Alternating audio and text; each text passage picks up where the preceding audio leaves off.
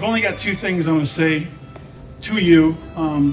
That at that same night at Kincaid's, I don't know if you remember this because it was a long night, but I remember it. We were just sitting next to each other just randomly, and Sam looked at me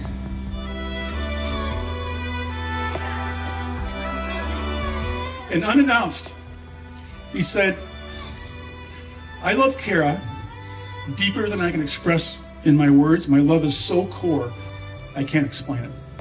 And it was such a beautiful statement that you were telling a future father-in-law how much you love my daughter. And I knew at that point that Cara was going to be in just awesome hands. That was a moment for me I'll never forget.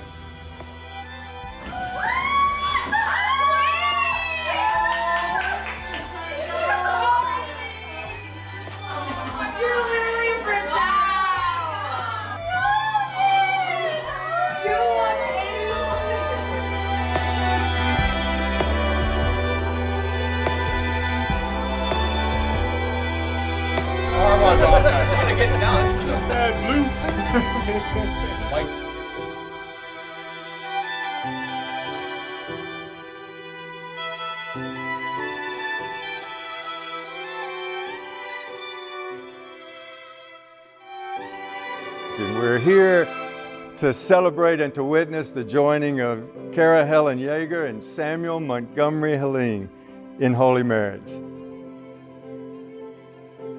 And this concept is more than a concept now to Sam and Cara. This idea, as beautiful as it sounds, is more than just an idea to them.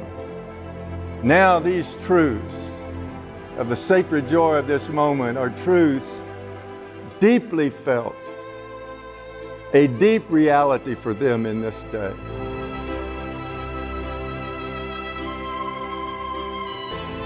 Cara, Sam is willing. Before I ever met you, I knew something about you, and it was this: you're the only woman Sam has ever loved. I can't get that out myself. You are. I know this because, I'll say it this way, when there was a pause in your relationship, I had the privilege of meeting with Sam to talk about how things were going in his life, and you were all he talked about. And it wasn't just his words of love he expressed, it was his voice that told me,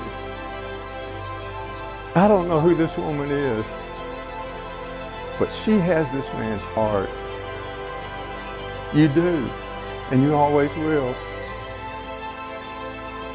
It's now with great joy that I present to you Mr. and Mrs. Sam and Cara Helene.